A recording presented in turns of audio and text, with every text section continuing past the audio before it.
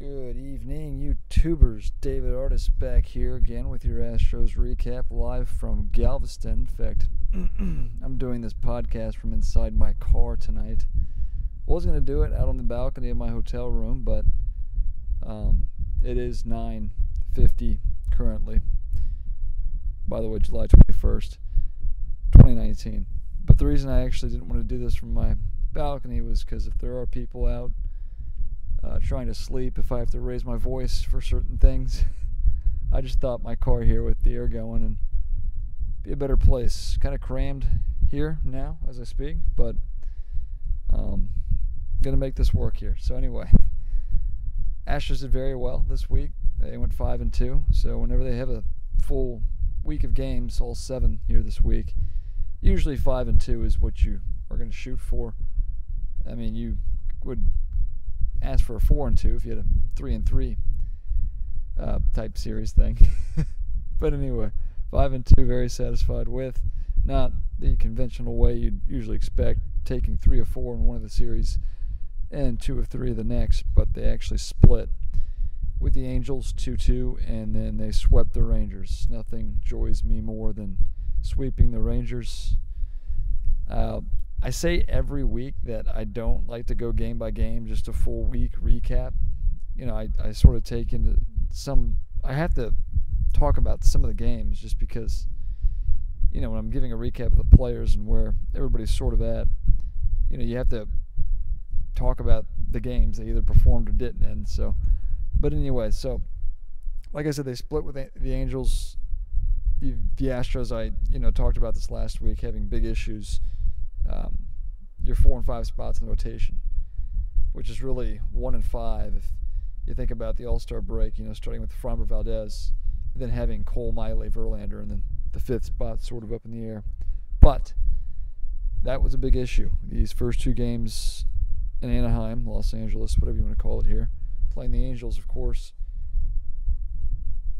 for the first time ever. There was a game last year where they actually did the opener. It was like Brad Peacock, and then Valdez came in to throw about 4 or 5 innings. But for the first time this year, they actually used an opener. So they, on Monday, just trying to figure out a way to get innings, have somebody. So, we're not usually a big fan of going opener and then primary pitcher, which some teams do. We're just not interested in really doing that. I mean, that could kill your bullpen big time. And we paid the price because if your opener can't get through the first inning, then you're in trouble. And that actually happened Tuesday. On Monday, there's Josh James, who pitched as the opener, and he had a good first inning. And then Valdez came in and did his usual Framber Valdez things, giving up. Yeah, let's see. Got my phone pulled up here, so this shouldn't be too tough. Try to go back here to Monday. We did lose this game 9-6, and we had a 3-0 lead early, which looked good. But Valdez gave up 1 in the 3rd, 2 in the 4th, and then 4 more in the 5th. So his line, after Valdez pitched a scoreless first, he went 4 innings, Valdez. So he got him through 5, but gave up 7 runs. 4 were earned. He walked 4, struck out 4. He got sent back down to AAA after this game, rightfully so. He shouldn't have even had a chance to pitch this game at any point, just period, point blank. I mean, he was terrible. Joe Smith did come in, got an inning, and then McHugh actually finished it off, pitching the last 2. So it didn't kill your bullpen, but Framber Valdez put us in a tough spot. Springer had a few home runs. He had 2. Springer's been heating up a little bit lately here, but yeah, it just kind of sucks to be up 3-0 early in the game, and you still couldn't hold them down. So you lose that 9-6, and it's the same story the next game. So you're 5 and 1 spots in the rotation of the 2 that nobody seems to want to take advantage of, and we'll get to that because they actually did perform these last 2 games. But Tuesday they lose 7-2. They actually started, the opener for this game was Hector Rondon, and I actually didn't disagree with using this or doing this, using Rondon in this situation, just because hopefully if he can pitch the first, even if he gives up 1 or 2 runs, that takes him out of the equation for, using him later in games when he usually blows it. So I wasn't opposed to it. but I didn't expect him to give up 6 runs, which is what he did in the first, which put us out of the game that quickly. And they just never really put anything together offensively. In fact, we've seen this throughout the season. I mean, they're a good team, but some of their losses are really ugly. I don't know if that's a cause for concern. I don't really think it is. I mean, when you give up a lot of runs in the early innings, that kind of takes the wind out of the offense a little bit. I mean, the Astros have always seemed to be a team that is going to play all 27 outs, and the offense usually will continue to score no matter what the outcome's going to be or anything like that. But they really just couldn't get anything going. There wasn't a lot of scoring. The final was 7-2, so they did give up 1 run, but Rondon really blew it. He only went 2/3. See, that's the thing. When you use the opener, if your opener who's only pitching the first inning can't get out of it, you're kind of in a bind, because now you have to figure out a way to align your bullpen. I mean, usually your primary pitcher will come in the second, and then you expect him to go 2 through, pitch 4 or 5 innings. But, if your opener can't, at least get you through the first inning, you're sort of in a tough spot, just my personal opinion. But he couldn't get out of the first, so he only got 2 outs. All 6 runs he gave up were earned. Blew ERA all the way up to 4.79. He had an ERA sort of in the 3s for most of the year, which isn't terrible. But, I've talked about this in the past. When you use Rondon, it's not that he's usually giving up a ton of runs. It's just when you use him in tight games and he's giving up 1 or 2 or whatever it is, I mean, it makes the game either that much closer. It, makes a game that you're ahead of tie, or, you give up the lead. So that's the issue I have with Rondon. I didn't expect him to give up 6 runs. If you give up 1 or 2 in the first, I don't really care, because he got 27 or 24 outs to play to get those runs back. So yeah, but Rondon has proven himself out of a spot. I think A.J. Hinch is actually finally starting to catch on. But Devo got him out of the first, and also pitched the second there, so he was scoreless in his inning and a third. And then Armenteros went 4 innings, and he was actually extremely good. He only gave up 1 run. It wasn't even earned. Struck out 3, walked 1. So Armenteros did the job as the primary pitcher in Game 2. So it was kind of opposites when you think about these 2 games. I mean, they lost them both, but the opener did their job in the first game, and it was the primary pitcher that didn't. In the second game, the opener didn't do his job. The primary pitcher did. So it was just, the whole opener thing, it's something that the Tampa Bay Rays started last year. Teams kind of followed in their footsteps, and a lot of teams do it if they don't feel like they have, most teams aren't going to have 5 great starting pitchers. It's not going to work. So a lot of teams that have good bullpens, I mean, they'll usually put aside one guy to actually pitch 2 through 5 or 6. Usually try to get 4 or 5 innings out of your primary pitcher. But the Astros were never a team that was really interested in doing that. Did it once last year, and then these 2 games here. And after watching them lose the second game, I remember thinking to myself, I was like, there's no way that Jeff Luhnow can be watching these games and thinking, we're just going to figure this out, and we'll get back to this spot in the rotation, these 2 spots again, and we'll figure it out. And I couldn't imagine that actually happening. That's all of the bad. One more thing I do want to add in Tuesday's game. They actually did throw at Jake Marisnick, so they sort of retaliated, which I have expected. So he took his base, and he, didn't even look out. He just ran down to first. I mean, he probably was half expecting it himself, but that's what happened there. And then, Lance McCullers, the pitch was a little high. You got hit, right on the M and the A, the back of the jersey. In fact, if he didn't move, it was actually headed towards his head a little bit. So, I mean, it was a little high, I guess. McCullers and Verlander were yelling at the Angels afterwards, so benches sort of cleared. Nothing was really going to happen, but that's the end of it. Even Marisnick handled it with a lot of class. In fact, when the Astros were starting to get out of the dugout, he was pushing them all back, saying Marisnick, more than anybody, just wants this to be over, and I think it finally is. In fact, after that game, Brad Ausmus, the manager of the Angels, got suspended the game, and I don't even know his first name, Ramirez, pitcher for the Angels, got suspended 3. So Major League Baseball took care of that. It's over, done with. I think that whole thing with the whole Marisnik collision, and I think it's all over and done with. So that's good. I wanted to add that in there just because we were sort of half expecting that, playing the Angels right after, and with the thing that happened with Lucroy and all that. That's all the bad I can talk about this week. So they won the next 5. So, you had your pitchers set up. Cole was great in the 3rd game. So, yeah, I just lost it here. So, let's see here. We win Wednesday 11-2. Cole, 11 strikeouts. He went 7 innings. Let's see here. Went 7 innings. Gave up 7 hits, walked 1, struck out 11, ERA down to 3.12. That's basically what Cole's been doing. Joe Smith pitched a scoreless inning, and Ryan Presley pitched the 9th, striking at the side, also allowing a run and walking a batter.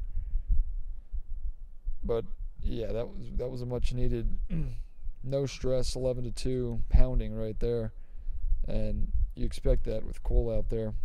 Cole, right on the heels of Justin Verlander, about to catch him in ERA, and he's only 1 back in the win column as well. I just, Cole's pitching with something to prove. Contract year for him. I'm trying to get his actual numbers here. So with the win, he's now 10-5. So I expect that the win total to go up and the ERA to continue to go down. And then we won on Thursday. This is Wade Miley, who got the win, I want to say. They won it 6-2. Let's see here. Miley went only 5 1/3. He gave up 2 runs. 1 was earned. Struck out 3, walked 2. He's been very consistent, though. He usually will get you through 6 innings, 3 runs or less. Quality starts most of the year. He's only had maybe 2 or 3 where he's actually given up more than 3 runs. So he's been everything we could have hoped for, and then some, when we, signed him in the offseason there. 3.25 ERA, he's 8-4. And then Harris went 2/3. McHugh got an inning. Presley, Osuna, all pitched. They really needed work. It wasn't really that close, but Presley and Osuna and Harris all got in that game, which was good. Harris got an ERA at 1.82, Presley at 1.45. And Osuna had a scoreless inning. He actually struck out the side, gave up a hit. So, Will Harris is a guy that scared me a little bit lately. Osuna hasn't been as dominant as you would have hoped. But, yeah, they need to work more than anything. I feel like there's been a lot of times during the year where it's like, Osuna will save a game and then he gets like 4 or 5 days off because we're either getting killed or we're winning big. So, anyway, winning those last 2 games was big to split the series, especially after losing the first 2. So coming out of the All-Star break, splitting with Texas and Los Angeles there was big, especially considering losing. You lost the first 2 games of both those series. To come back and split those games is pretty big. And then, like I said earlier, nothing brings me more joy than when you sweep the Texas Rangers, which is what they did over the weekend. And you really were thinking Friday you got Verlander, and then Saturday and Sunday is going to be a mess because you have to deal with this whole, if they choose to do the opener, which didn't work the first time. I don't know why you do it again, but you got to figure out what you're going to do. So Framber Valdez was the one who got sent down, and we were thinking Cy Snead was going to get a chance. I want to talk about Friday first because Verlander pitched this game. So you're expecting a lot of solo home runs. And, he went 5 scoreless, and then in the 6th he gave up home runs to both Rudin Odor and Asdrubal Cabrera. Team had scored 4 runs prior to that. That was Gurriel, home run in the 2nd. And they went back to back to back in the 3rd with Altuve, Alex Bregman, and Jordan Alvarez. So we were up 4-0 early. We kind of wiggled out of trouble both in the 6th and 7th and 8th innings. Osuna did get the save there. Verlander got the win, so he's 12-4, ERA at 2.99. So hanging on barely under 3 there. But yeah, I mean, we just scored 4 runs, all solo home runs. Harris did get the hold. He worked himself. He gave up a run. It was actually unearned. He struck out a batter, walked one. ERA at 1.77. Josh James, who I think should get a lot more chances in late inning roles, pitched an inning, struck out 2, walked a batter. And then Osuna, like the only 1-2-3 inning of the entire game for the Astros was that 9th inning. Didn't strike anybody out, but he got the outs, so got his 21st save on the year. So that was a good win. Saturday 6-1, so no real issue here. The big question was, who are you going to use? Because, I mean, you're not using an opener, and Valdez is back in AAA. So what they did after Friday's game, finally, long-awaited, way overdue, Tyler White was DFA'd, designated for assignment. So he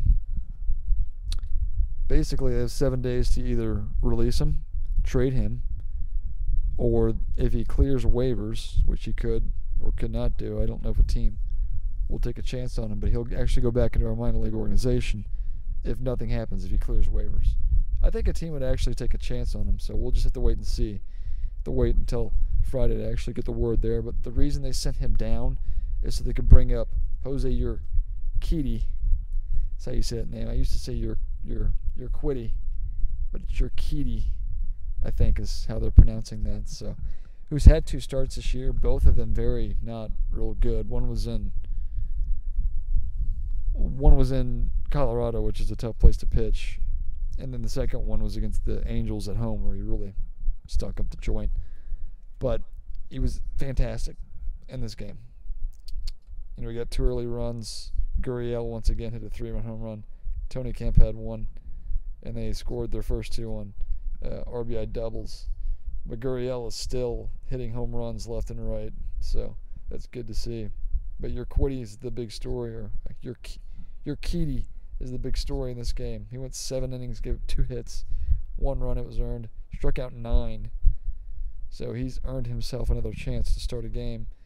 And getting through 7 really saved the bullpen. Davinsky and Rondon actually got into the 9th and pitched a 1-2-3 inning. But when you're up 6 runs at that point, or 5 runs, that's the time to use him. So whether you're up big or down big, but he has to figure out a way to get himself back. I don't want to see him in any close games, but it was good to at least him get back in there and actually, you know, toss a 1-2-3 inning. Devo is a guy that's actually done well. We've had to use him probably more than we would like to, but he's actually done a lot better. I feel like he hasn't given up a lot of runs lately. And, you know, not having a lefty in the bullpen, he's the guy that AJ will call on to get lefties out because his numbers are good in that regard. So you win that 7-1. Today I actually missed most of the game. I did keep tabs on it. I know Brantley hit 2 home runs. Altuve hit 1. So Brantley's up to 15. Altuve got his 14th. But Brantley had a two-run homer in the first. They scored 2 more in the 5th. I know Alvarez had an RBI. Altuve had a home run. I think Brantley hit a second in the 8th. They went at 5-3. But Armenteros got the start. He earned that with the primary pitching role he had on Tuesday. And he was also extremely good. 5 innings, 2 hits, 1 run, it was earned. 6 strikeouts, 2 walks. And then James, interesting story. You know, I didn't watch a lot of this game, so it was kind of hard, but they brought him out after getting 2 outs. Apparently his velocity, you know, he's usually up in the upper 90s, even reaching 100 quite often, but in this game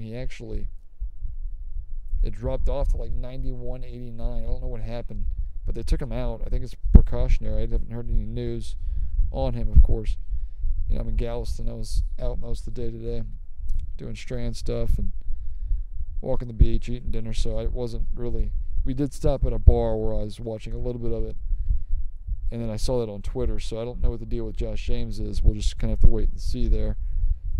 And then they brought in, McHugh got the final out and pitched all of the 7th, and then Harris and Osuna, it being a 3-run game. Harris, you know, been very shaky lately, not necessarily getting up a ton of runs, but definitely putting runners on base, which is what he did here. But he worked out of it, getting a big strikeout of I want to say it was Joey Gallo maybe, or Nomar Mazara. Not exactly sure, but he did get himself out of it. And then Osuna, who did give up a home run to Logan Forsythe, but that was only the third run, so we did win that game 5-3. Finished off the sweep there in a 5-2 week. So that's kind of, I know I kind of went game by game there, but it's kind of weird. So, your Urquidy's going to get another start, I fully expect, and Armenteros. I mean, you have both not Gurriel, but Diaz should be back at some point during this Oakland series. And if all goes plans, so you play Oakland for 3, off day Thursday, and then you'll go to St. Louis for 3. And Correa's, if everything goes as planned, he should be back Friday. And then Diaz, one of these games against Oakland. And what it's probably going to be when it comes to roster transactions there, they're not going to you can't send down Kemp or Marisnik. Yeah, you're not going to send down Marisnik, of course, and Tony Kemp is out of minor league options. So is Jake Marisnik. So Miles Straw is going to be the odd man out. Unfortunately, that's what's going to happen. And then they'll probably send down a pitcher. I don't know necessarily who, but they have like 8 pitchers right now. So that's kind of excessive. Of course, with the 4 and 5 starters, or 1 and 5, if you want me to be technical here, it's tough to, you need more bullpen pitchers as things stand right now. But anyway, so that's what it looks like. When I talk to you next Sunday, I will be back at home into my regular spot. But we should have 3 games with Correa, and we'll see Diaz a little bit and talk about those corresponding roster moves. But yeah, it's probably going to be Miles Straw, and I'd probably say, Rogelio Armenteros, you need a starter. They might bring back up Cy Snead because we'll be allowed to do that. He had to be sent down for, 10 days, or else he probably would have gotten the start of one of these 2 games, whether it's Saturday or Sunday. So we'll see. I think he deserves to be up here. So we'll just see how things shake out. I can't give you a confirmation on really anything, just my thoughts. But anyway, so wrap things up there. Tyler White, that thing is finally completely over. In fact, I hope somebody picks him up. That way he's not allowed back in our organization. No disrespect, but his time was long overdue. We knew that things were going to happen. So anyway, coming up on 22, almost 23 minutes here. So quick standings update. Oakland breathing down our necks. Got the cut the lead all the way to 4.5. It's now back up to 6.5. Astros are 64 and 37. Winners of 5 in a row. So feeling good. And this next series is big. We've played Oakland well. It seems like every time we've swept them twice this year, and then split a 2-game set. So we're like 7-1 against them this year. And every time we feel like they're dead and buried, you give it 2 weeks and they're right back up there. So this is kind of like last year's story. I expected them to give us not necessarily a run for our money, but I thought that they would be the second place team battling for a wild card, which is what they're doing. LA's fallen. Well, LA actually, Texas, the team that's really has fallen here. They're 50-49. In fact, this was a big series for them. I was thinking to myself, because they've been sort of in the hunt. They've had that second wild card spot at different points. But yeah, they might be sellers here if they can't figure things out and reel off some wins here. So we'll wait and see. But the Angels are actually getting ahead of them. So it goes Astros, of course, 6.5 game lead. Then you got the A's. You have LA. It's a big drop off because they go from 6.5 back to 12 back. And then the Texas Rangers at 13 back. And then the Mariners, huge drop off, 24.5 games back. They're a complete disaster. I expected them to be pretty bad after shipping off Robinson Cano and their all-star closer Edwin Diaz. Yankees still finally lost a game today, 64-34, so they have a 1.5 lead on us. Minnesota lost a few games over the weekend. They did win today. They're 60-38. So we have a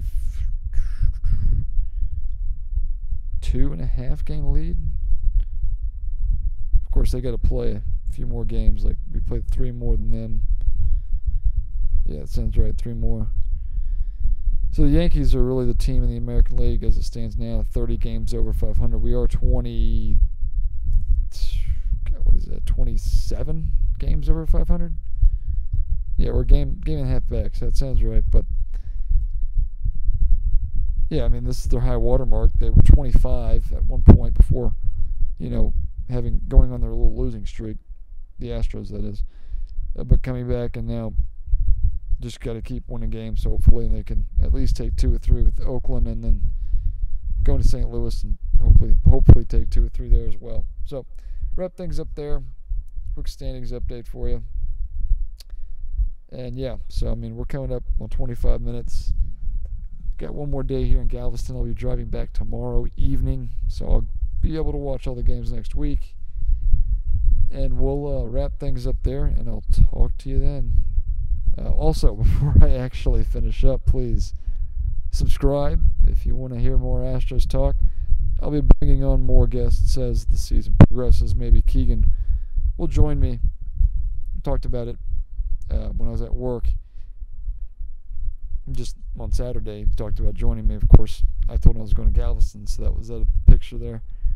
But hopefully, he can join me either next week. Also, another coworker of mine, Kobe, who I have to get great baseball minds that can keep up with me.